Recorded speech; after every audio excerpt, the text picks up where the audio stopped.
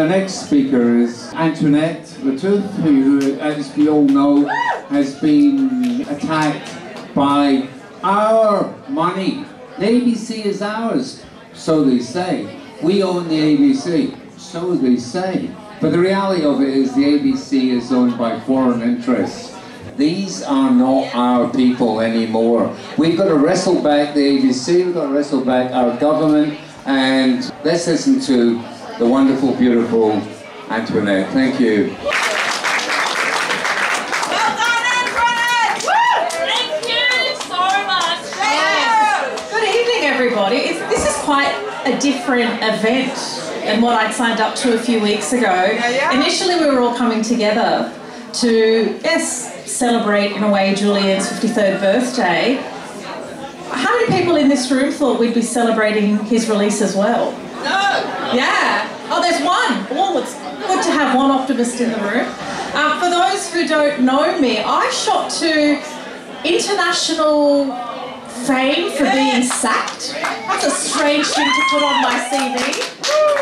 But after sharing a Human Rights Watch post about Gaza and starvation being used as a tool of war, my employment with the ABC came to an end, and it is now the subject of 2 court cases. And what's been revealed subsequently is 2 very active WhatsApp groups, Lawyers for Israel and Jewish creatives and academics, who sought to get me out of the building, and it seemed that they had success. They've got the power.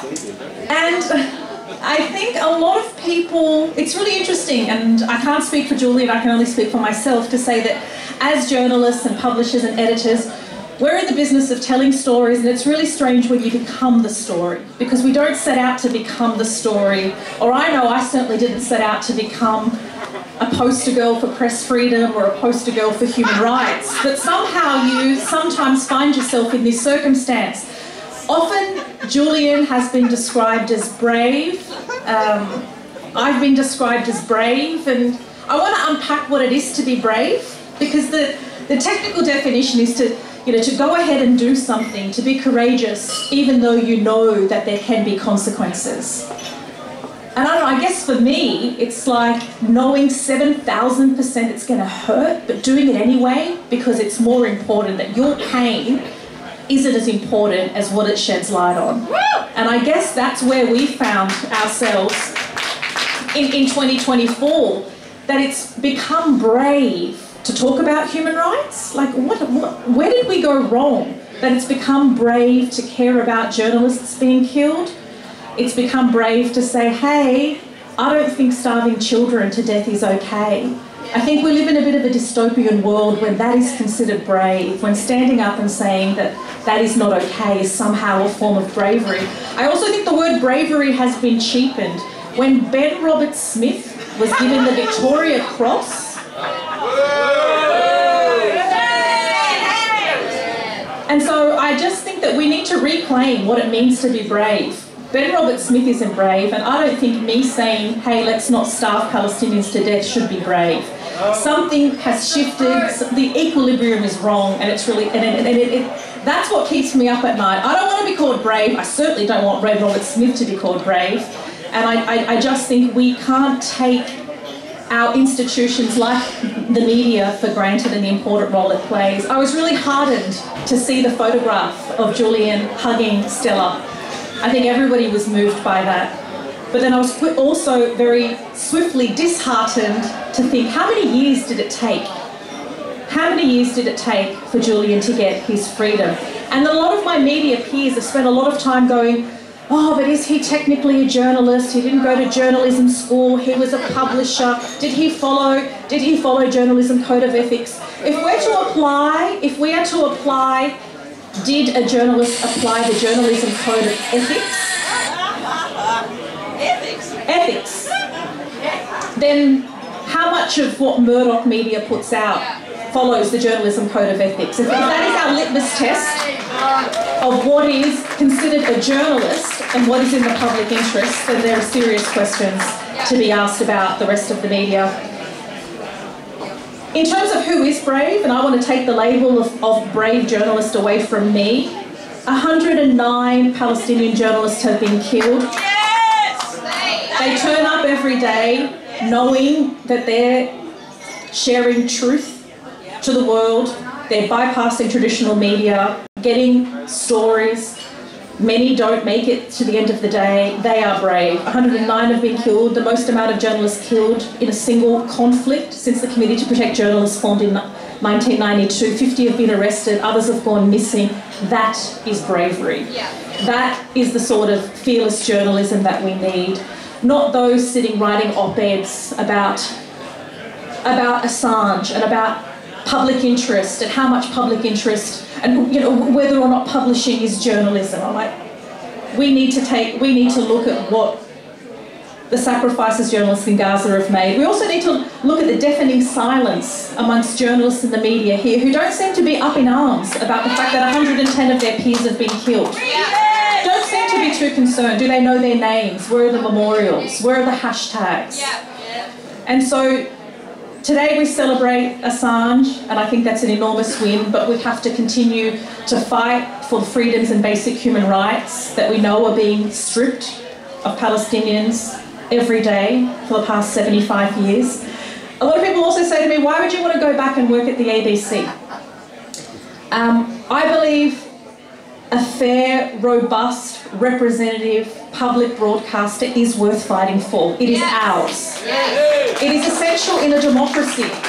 It shouldn't bow to political pressure. It shouldn't bow to lobby groups. It needs to tell our stories. It needs to be impartial and independent. It needs to speak truth to power without any fear or any favour. And so that is why I am continuing my case, and that is why I hope to be back on the airwaves. People sound crazy. People are like, why would you go back there? If we all get bullied into silence, I don't think our democracy prospers. And so I'm honoured to be here tonight to celebrate Assange's return home, but also to remember who the real heroes are and to remember the bravery of journalists in Gaza.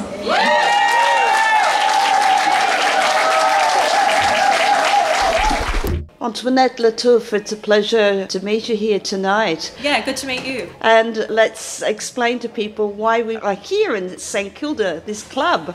Yeah, it's interesting because when I first got approached to speak at this event, it was, yes, to celebrate Julian Assange's 53rd birthday, but it was in very different circumstances because at that time Julian was still imprisoned. And so yeah, it was a celebration, but really to bring people together to talk about the importance of press freedom. From the date of this being organised to this evening, things have obviously changed. Assange is now on Australian soil and finally has freedom after more than a decade. So the mood in the room is very different to what it would have been had that not happened. Yeah, so what do you think about what's being written about Julian Assange in the papers at the moment? Yeah, look, I think it's really interesting and it's really mixed. I think overwhelmingly most people can recognise that it's almost 14 years, that's far too much for what he's had to endure and the circumstances in which he's had to endure it. What's peculiar and curious is all of these questions of was he really a journalist? Is this a win for press freedom? And then some people who I otherwise respect and whose journalism I look to and agree with have spent a whole lot of time dissecting, was he really a journalist? Is this really press freedom? And saying, well, what about journalism ethics? And I think, well, if we look at most of the tabloid media, and if you're going to apply that prism of are they abiding by a journalism code of ethics about sources and curating and doing things that may make people unsafe, then I think it's safe to say that the majority, or a huge amount of journalists in Australia probably couldn't be classified journalists because they don't abide by the journalism code of ethics. So I think making the focus about whether he was a journalist rather than what he exposed and the war crimes or the alleged war crimes that he exposed with WikiLeaks, particularly at a time when we are seeing war crimes happening by the hour in Gaza, I think that should be the conversation and not dissecting whether he's a journalism hero or not. Another target of abuse, one could argue that it is abuse, has been Fatima Payman. She's really suffering at the moment. She's being locked out of the caucus. And simply for a vote of conscience, one might say. What do you think about this kind of activity. My greatest observation here is it's interesting how the Labor Party is able to demonstrate that it can swiftly act and exile and sanction somebody, so to speak, when they break a rule. And in this case, Fatima's rule breaking was crossing the floor. And so given that it's demonstrated it can do this, why won't it sanction and exile Israel, which is breaking humanitarian international law after international law? So it shows that the Labor Party can care about the rule of law, but it applies it selectively, and it's applied it against the first hijabi Muslim senator. And I think that speaks volumes about the Labor Party. Yes. Senator John F. Kennedy, before he became president, wrote a book that every school child my age read. It was called Profiles in Courage. It was about members of the U.S. Congress who spoke out from their own hearts about certain issues that went against their party, went against popular opinion because they thought it was right. And here, in my view, what I'm seeing in Parliament with Fatima Payman is profiles in cowardice. How could it be that on an issue such as this, recognizing Palestine, from a woman clearly who this is an important issue to, that they could act in this way? What are the rules that permit a party to punish someone for not voting with them? It happens all the time in other parliaments and legislatures that you vote with the other side. It happens. Yeah. You know, I think it calls into question whether that rule is outdated. The Liberal Party doesn't explicitly state that you can't cross the floor, and so it might be a good time for the Labor Party to consider whether this rule is fit for purpose, given that they do want diverse representatives in Parliament. And so do you have the mechanisms in place to ensure that they can express their views and represent their communities and their constituents? I find it interesting that Peter Dutton, the leader of the opposition, backed the Prime Minister in calling for Julian Assange to be returned home. And now that he's here, Assange, they're just making politics out of this by attacking Albanese for doing anything to help Assange come back. How could you explain this? I haven't paid too much attention to what Dutton has said. I was heartened at first to hear that both Abbott and Dutton were in agreement that what Julian Assange had endured had gone on for too long and that it was time to see him come home. Does it surprise me that he's become more adversarial and polarising? No, it's pretty much on brand for Peter Dutton. What about Penny Wong? She made a statement that would sound like a warning to Julian Assange. We have laws in Australia against classified information being, she didn't say leaked or published, but there are secrecy laws, and she seemed to want to impose them. You know about the statement? I do, but I also think credit where it's due. I know that Penny Wong, Kevin Rudd and Anthony Albanese worked really hard to negotiate the terms of Assange's release. And so in this case, I'm going to say credit where it's due, and they've made what seemed impossible happen.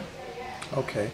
Now, if you look at the deal, they dropped every charge except the only one that they could ever get him on from the very beginning, which was this technical violation of the Espionage Act, because he had unauthorized possession and he had unauthorized dissemination, classified information. But that, as Julian himself said in the courtroom in Saipan, is unconstitutional because he believed the First Amendment protected him on that. This is the main issue for us now, is how to challenge the Espionage Act to remove that section, which clearly is not applied only to government officials who sign non-disclosure agreements, but to anyone in the world. So what was your feeling about the deal that Julian?